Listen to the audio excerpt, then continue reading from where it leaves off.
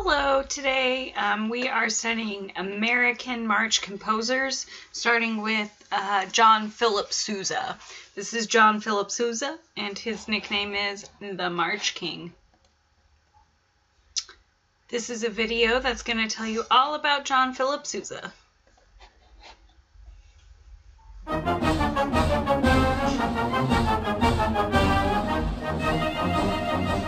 Hi, I'm Aaron Killian for Historic America, and the music you're hearing is the creation of John Philip Sousa, America's March King. Apart from a bald eagle eating an apple pie, there is nothing more American than a Sousa march. The story of John Philip Sousa begins here, the house where he was born on November 6, 1854, on G Street Southeast in Washington, D.C.'s Barracks Row neighborhood. Sousa's parents were immigrants. His mother was Bavarian and his father Portuguese. At the nearby Marine barracks, Sousa's dad played the trombone in the U.S. Marine Band, so Sousa grew up around music. When he was 6, he began studying an array of instruments, including violin, piano, flute, cornet, baritone, trombone, and alto horn. Eventually, Sousa fell so in love with music that at the age of 13, he actually tried running away to join a circus band. But his father didn't want him becoming a carny, so he instead scored his son an apprenticeship with his own Marine Band. Sousa stayed with the group until the age of 20, then struck out on his own to pursue a career as a violinist. He worked in vaudeville and traveling theater orchestras, even performing in D.C.'s own Ford's Theater on occasion. Sousa's talent was plain, and he eventually began composing and arranging his own music, inevitably becoming an orchestra conductor of some stature. In 1880, Sousa's former group, the U.S. Marine Band, offered him the job of band leader, and the 26-year-old accepted. Behind me stands D.C.'s Marine Corps Barracks. It is in this place that Sousa became the American musical legend we know today. During his 12-year tenure as U.S. Marine Band leader, Sousa turned the group into the world's finest military band and simultaneously began producing the best-known marching music in our country's history. He once said that the perfect march should, quote, make a man with a wooden leg step out. Sousa was a wonderfully patriotic American and a very religious man who felt that the inspiration for his music came from above. He was also a perfectionist with a great symphonic sense. He weeded out the mediocre musicians from his band, decreased the brass sound to equal that of the woodwinds, and incorporated many outside influences in his compositions, from Viennese waltzes to the ragtime music of Scott Joplin. The style of march he created is instantly recognizable, even today. Among his best-known works are The Thunderer, The Washington Post, Semper Fidelis, and of course, Stars and Stripes Forever, which was designated the official march of the United States of America by a 1987 Act of Congress. Sousa would serve under 5 presidents as Marine Band leader, and he even provided the music for Grover Cleveland's wedding while in office.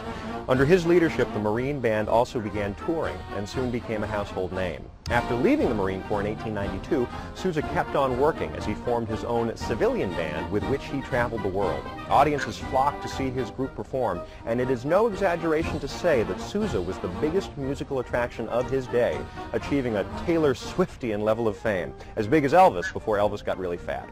Sousa's band was also the first great recording sensation in American history, as their popularity coincided with the phonograph finding its way into the homes of average citizens.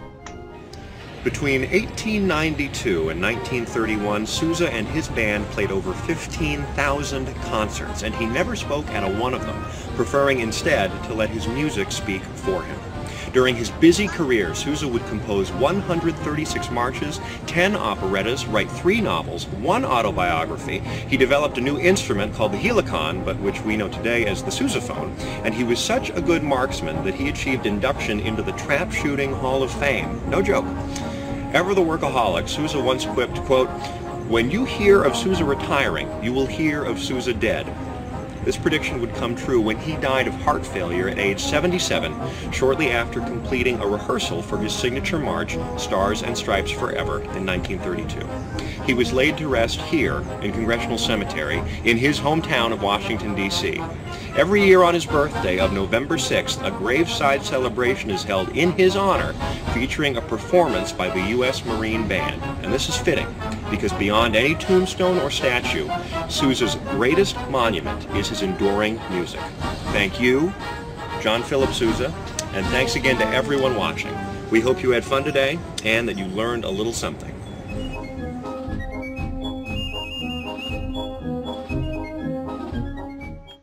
So I thought that was a pretty good biography of John Philip Sousa. There's a lot of kind of funny things in there, but also some interesting just facts about him that were not as interesting when they were written down. So that is why I played that video for you. This video is Sousa speaking and conducting on the radio in 1929. Thank you, Mr. Taylor. This is John Philip Sousa, and I'm very glad to be here with my band representing my own country, America, on this international program. When the Bond Bakers asked me to transcribe my voice and my band for this unique occasion, I was greatly honored because I realize, as Mr. Taylor has said, that some of the finest bands in the world have been engaged to play for you. I hope, however, that you will enjoy hearing me again as much as I always enjoy playing for you. I've been asked to begin with a march that is an old favorite of mine. Maybe you will recognize it.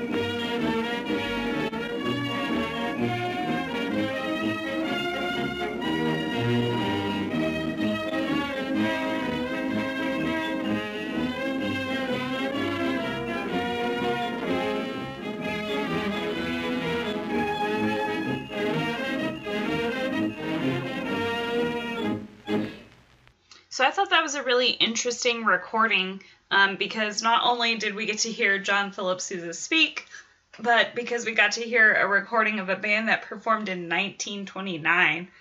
That's like 90 years ago. And recording was just being invented then. And so I think you can hear there's lots of things in that recording that we would say were not perfect. There was a lot of tuning issues. There was some just not 100% together. And who knows whether it actually sounded like that or that's a recording issue, just from having inferior recording technology. But I thought it was really, really interesting just to hear the difference between recordings back then and recordings now. Our next march composer is Carl L. King.